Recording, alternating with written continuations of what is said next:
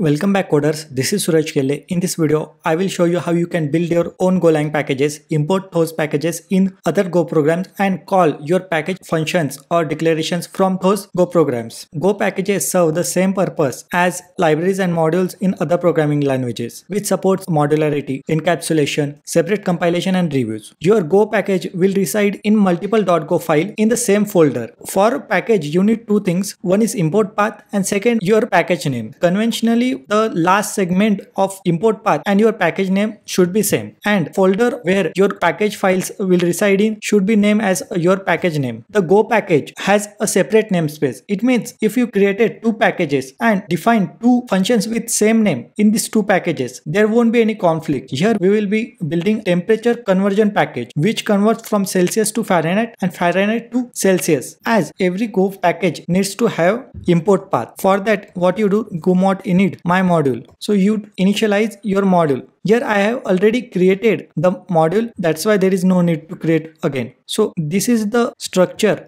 of my project. In this video, we will be creating two packages. This package will explain you how to build your own package, how to import those packages, and this second packages is just to explain the concept of package initialization, which we will be discussing after building this package. Now, first you need to create a directory tempcon and then you can create multiple Go files. So here I have created 3 files. This first file will have all the types of my temperature conversion package, and this second file will have functions to convert from Celsius to Fahrenheit and Fahrenheit to Celsius. And third, which is doc.go. This package will simply have package description. You can also give package description here above this line, but if you have more complicated description, you should create a separate doc.go file and write your package declaration here. So here I am writing package tempcon perform Celsius and Fahrenheit conversion. You also have to write package tempcon. So similarly, first in this Go file we will import fmt, then we will be creating two types. In the last video we have looked at how you can create your own types in Golang. Here we have Celsius and Fahrenheit and we are declaring constants. Then these are the methods which we give to this type, which will simply return degree Fahrenheit and degree Celsius. Now in this conversion.go file, we declare package tempcon. See, in packages there are multiple .go files. There can be one or more. Okay, all these files are in same namespace. That means you can access a variable from one file to another. Here we are accessing this Celsius type in this another .go file and we are making conversions. Now let's look at our package tempcon. Now this package has been created. As I have told you, there should be an import path and package name. This is package name and folder name is also the same as package name. Now what will be our import path? At the first, we initialize a module. Check out go.mod, and here you can see that our module is my module. So in Go project, package import path should be my module /tempcon. So while importing our package, we will be writing that. Now in this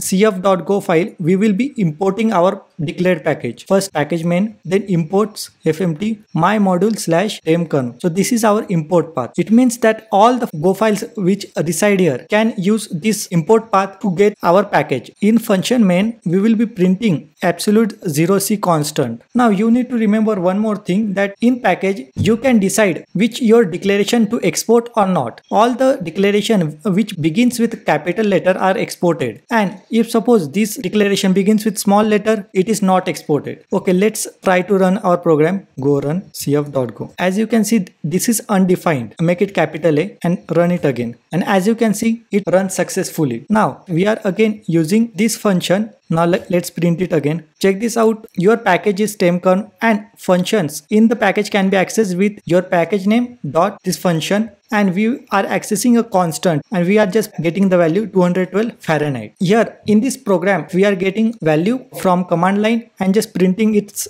Celsius and Fahrenheit conversion. So here is simply string count parse float. It is converting our argument to float 64, and here we are again calling functions, means this is a conversion, and here we are printing the value. Let's run it, but here it doesn't print. Let's give 100 value or 32. As you can see, 32 Fahrenheit is 0 degree and 32 degree Celsius is 89.6 Fahrenheit. Suppose you want to shorten the package import name. How you can do that? You can use TC as well. Every time you need to use TC because this will become aliases. check it out. Our package has been successfully running. Okay. In the next program, we will look at package initialization. First, here we are declaring a package level variables A, B and C. Now let's look at the order. Here C is initialized first. Why? See, the package level variables get initialized in the order. So A should be initialized first. But the dependencies will get resolved first. A is dependent on B and C, and B is dependent on, let's look at function which is C. So C will get initialized first. At the second it will be B, and at third it will be A. In our function main, let's print all of this value, and you can see 3, 2, 1. If you want to initialize a package level variable, it's okay if it's simple type just like var. But if our variable is complicated type, or suppose it's a table, how you can initialize it? For that, you use init to initialization. For an example, here we are creating a new variable d and first printing its value.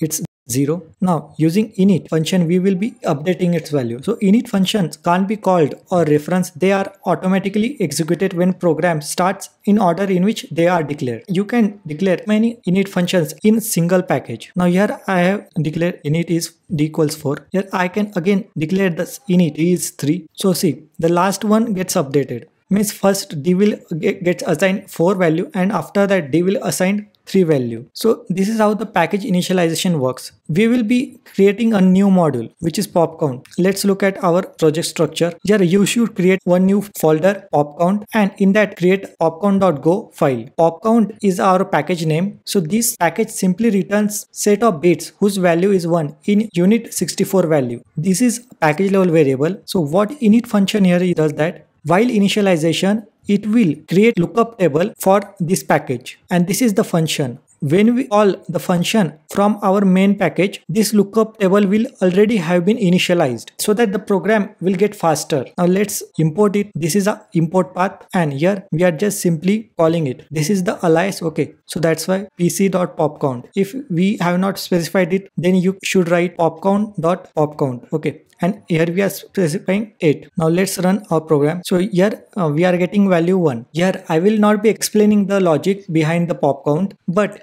here you should understand that this init function in turn improve our performance. Why? Because before this main package got initialized, popcount will get initialized, and during the initialization of popcount, this table will get initialized, and in this function we are simply having the lookup in this table and it returns the value. So many packages does these things to boost performance. I hope in this video you have learned something new. To watch more such videos, subscribe to our channel 1 Minute Notes. Thank you.